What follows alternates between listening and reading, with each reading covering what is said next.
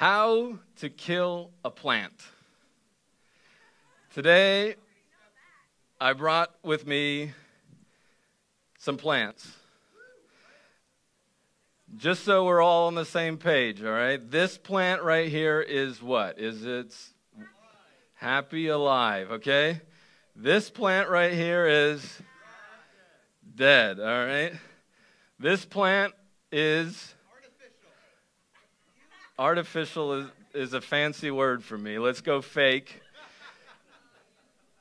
And this plant is what?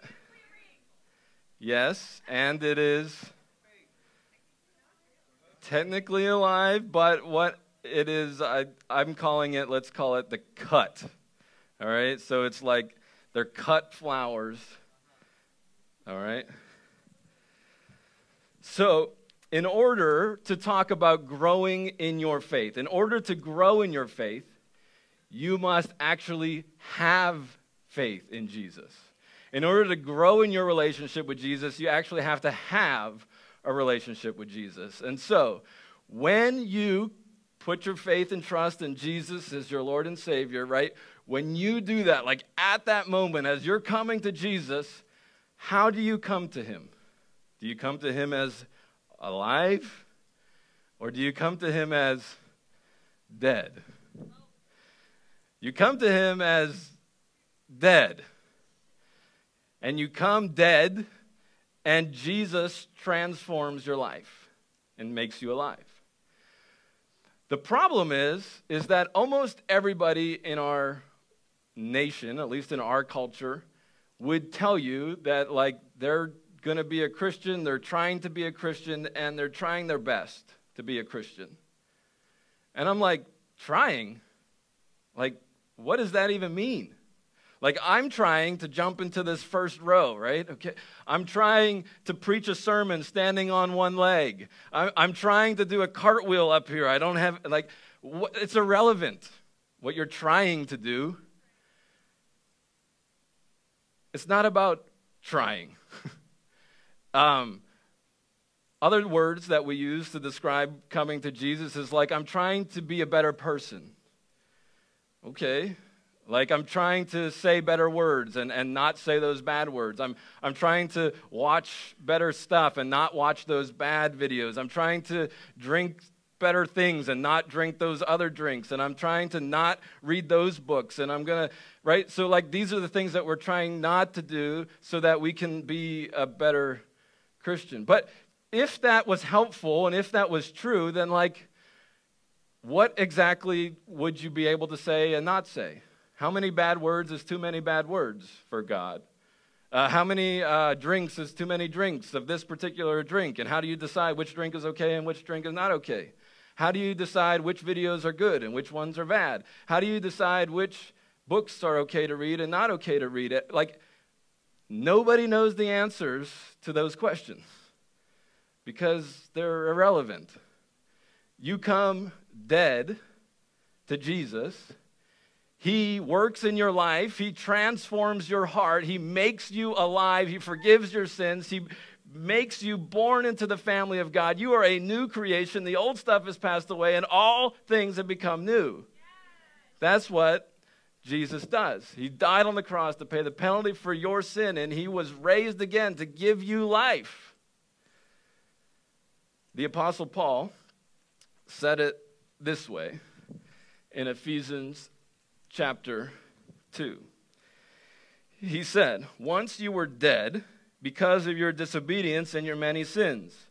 You used to live in sin just like the rest of the world, obeying the devil, the commander of the powers in the unseen world. He is the spirit at work in the hearts of those who refuse to obey God.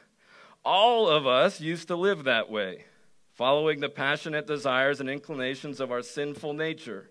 By our very nature, we were subject to God's anger, just like who?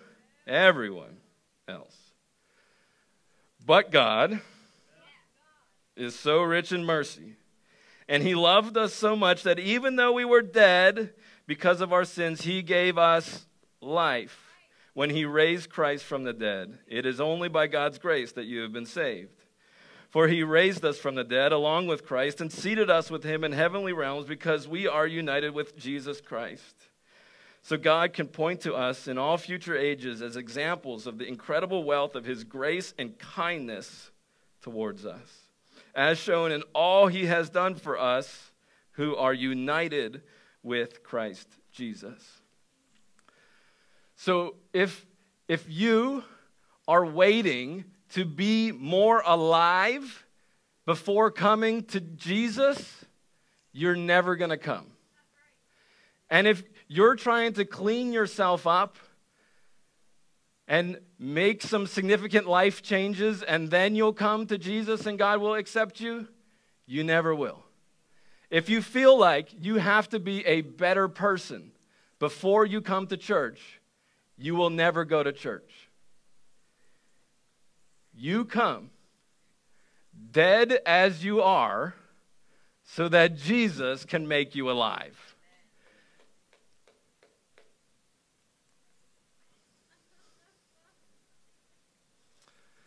So now we can talk about growing in our faith. If we actually have a relationship with Jesus, then we become new. We become alive. Everyone say we're in Christ. Say in Christ. In Christ. Like this is you. When God looks at you, believer, you are in Christ because of what Jesus has done for you. You are perfect because of what Jesus has done for you. You are alive. But then there's also that part of you that is what Paul says, the old nature, the old man. He sometimes calls it the flesh. Everyone say the flesh. Yeah. So this is you. Now you're a Christian. You get both of these things in your life. This is who you are, as God says you are. This is your new identity that you've received from God. And this is your old life, your old self. And now there is a battle. And you wonder when you become a Christian why life doesn't go easier. It oftentimes gets harder. It's because now you got these two different identities competing for your choices, for your heart, for your mind. And you have to learn, and this is what spiritual growth is, to put the dead things to death and live in the reality of who God says you are. That is what it means to grow in your faith. That you're choosing more often to make decisions based on your reality of identity in Christ and not on who you once were, because that is not you anymore. So how do you do that? I'll tell you how you don't do it. Three ways, right?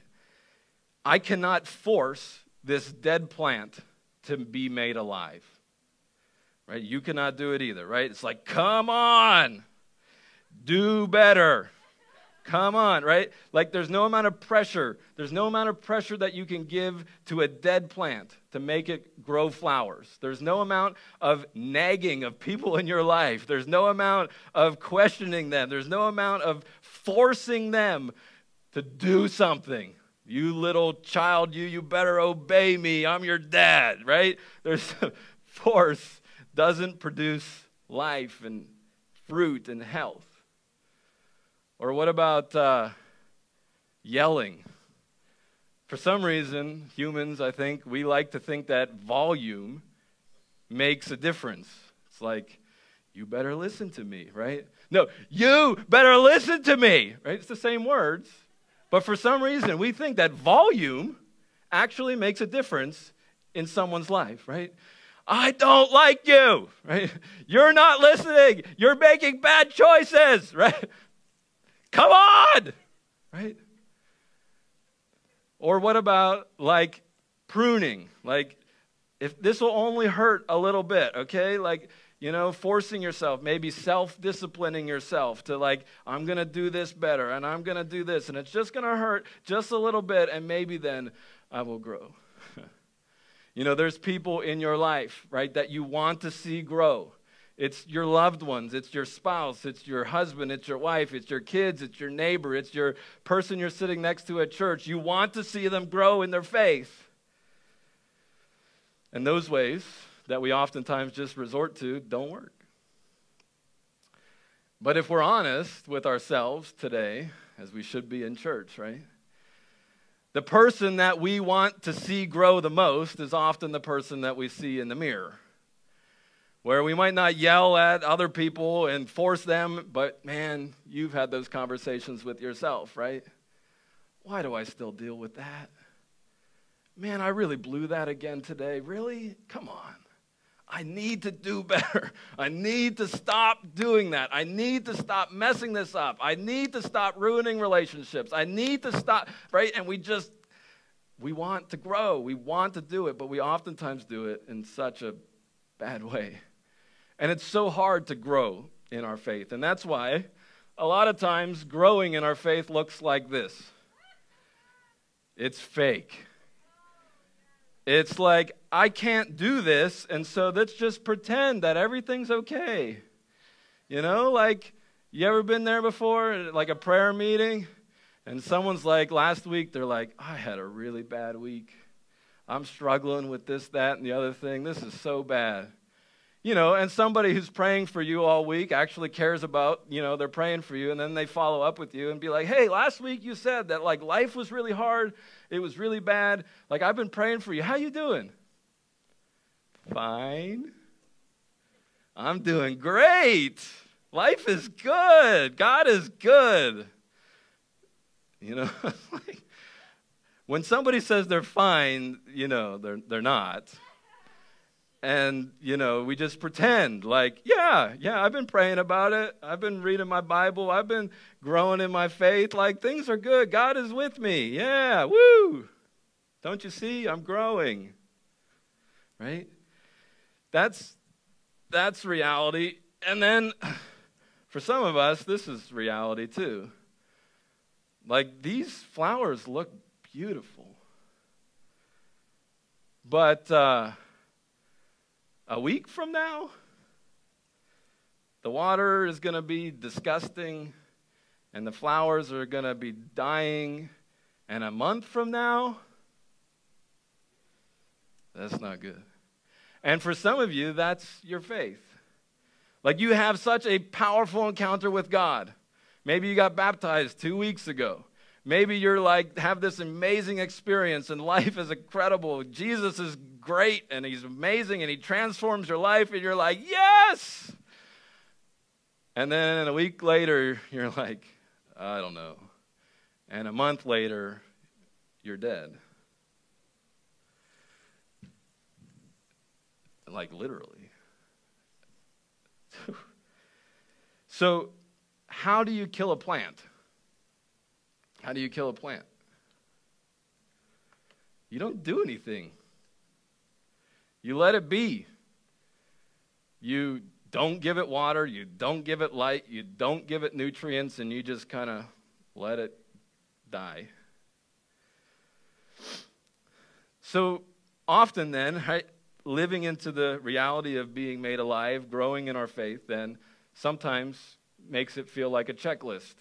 Like, if I just water this plant, if I just give it light, if I just give it the right nutrients, then life will happen. And in our Christian world, we use, like, instead of water, light, and nutrients, like, we're not a plant, we'll use it like, if you read your Bible, and if you pray, and if you go to church, then you will grow. I mean, you won't, it might help. Like, it's not like you're doing nothing, but if you're just doing it to do it and expecting all this stuff, it's different. It's different than a plan. It's not a checklist.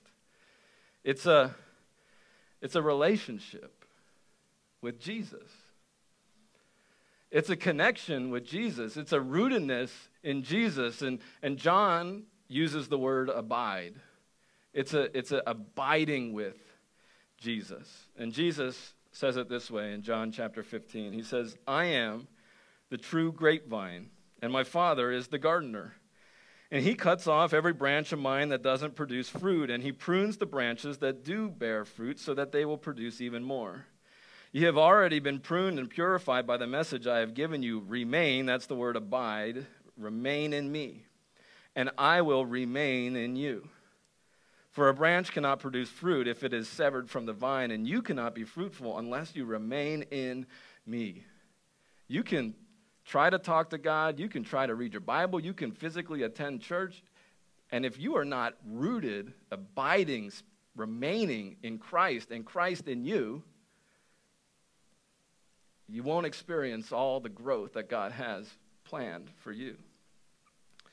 And so he continues on. He says, yes, I am the vine. You see this plant imagery, right? You are the branches, and those who remain in me, and I in them will produce much fruit. For apart from me, you can do nothing. Just a little bit? No, nothing. Anyone who does not remain in me is thrown away like a useless branch and withers. And such branches are gathered into a pile and burned. But if you remain in me, and my words remain in you, you may ask for anything you want, and it will be granted. Oh, man. Don't you want to figure out what that means? When you produce much fruit, you are my true disciples, and this brings great glory to my Father. I have loved you, even as the Father has loved me. Remain in my love. When you obey my commandments, you remain in my love. So, okay, if I remain in my love, I'm going to obey the commandments. What are the commandments? Just as I obey my Father's commandments and remain in his love. I've told you these things so that you will be overflowed with my joy. Yes, your joy will overflow. This is my commandment. Go to church. This is my commandment. Pray. This is my commandment. Study the Bible. This is my commandment. Love each other in the same way as I have loved you. There is no greater love than to lay down one's life for one's friends. You are my friends if you do what I command. I no longer call you... I didn't want to read that part. It's good. It's all good. It's all good. Love one another. You're obeying what Jesus has done. You are connected with Jesus. You're rooted with Jesus. And he has given his life for you. So you give your life for him. You love one another. You remain connected with one another. And God brings the fruit. You can't force it. You can't yell at it. You can't prune it off to make it work, right? If it's dead, it's dead. But if it's alive, you're giving it the right conditions. These flowers were not a result of anything that I did, okay? I just put this plant in the right conditions, in the right place. It had the right ingredients. It had Jesus, if it's combining metaphors here, in the life. It had Jesus all a part of it. I don't even know what this is. And yet it happens, and it's beautiful. And that's what God does in your life. The spiritual life that comes out when you are giving it the right ingredients. And Jesus says that he is the living water. He says that in John 4. In John 1, he says, or in other places and in John 1 is a part of it, but he said, I am the light of the world. Water and light and obeying his commandments help us grow in our faith, which is loving one another. There's two other quick things I want to share with you that help us grow in our faith.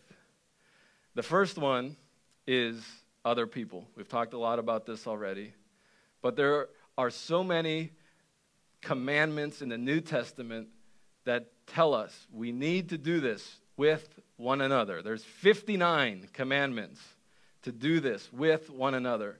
And I almost guarantee that almost all of them, if not all of them, cannot happen in this environment. Right? Sitting in a row, not saying anything, like not looking at the person next to you. Like you cannot obey God right in this way. Like for example, James 5:16, confess your sins to each other and pray for each other so that you may be healed. Who's signing up to confess their sins to everyone right now? Right? I'll give you the microphone. Go ahead, right? But if you don't do it, you're disobeying God. You bad sinner, you. So what's this mean? If you've got one or two or three people that you know loves you, that cares about you, that's going to be with you no matter what you say, you can confess your sin to each other, and you can experience the amazing promise of blessing, of healing in your life if you obey this commandment to confess your sins to each other and pray for each other. And it almost can't be done like this. I mean, if it's a public sin and you got to public confess, then sure, but that's not what it is 99% of the time. So we have to create other environments so that we can follow what God tells us to do and love each other in this way so that we can obey Jesus and we can abide in him. So God uses other people to help grow our faith. And he also uses something else that we don't like called difficulty and trouble to grow our faith. And I have to read a verse in the King James Version for the full effect of this particular point, okay? So you can help me. Jesus told a parable in Luke chapter 13, and he was walking around, right? There's a certain man with a fig tree planted in his vineyard, and he came and sought fruit thereon and found none, right? Like Jesus is walking around, and he's like, everyone is dead. Like, this is a waste of my time. Like, he said unto the dresser of the vineyard, behold, these 3 years, I come seeking fruit on this tree and find nothing. Cut it down. Why cumbereth it the ground? Like, this is wasting space. Just get rid of it. Like, cut it down. Throw it away. Get rid of it. And then answering him, look what this dresser of the vineyard said. He said, Lord, let it alone this year. Just give it some time. We all need time to grow. Till I, what? Dig around it. So he's putting a little effort into it. He's changing some things. He's putting some effort into it. And then what does he do? He dungs it. He dungs it. Because why? He wants it to grow. You have a little dung in your life? Some dungy stuff happened to you lately? Yeah? Yeah. What's it there for? To help you grow. And these are things that we want to avoid, right? Bad stuff, let's not do that. Let's not go there. I don't want to deal with that. Other people, oh my, really? You really want me to do that? Are you serious? Yes. We avoid the very things that God uses to grow our faith, and we wonder why we're not growing. That's what God does. And if we don't do it, right? If we don't do these things, our spiritual life is dying. But if we're connected with Jesus, if we remain in him, abide with him, he grows our faith. And so may our faith grow. Let me pray for us. God, thank you that you grow our faith. Thank you that you do this one way or another. And Lord, I just pray for us today that we would be in the right posture to receive all that you have for us to grow.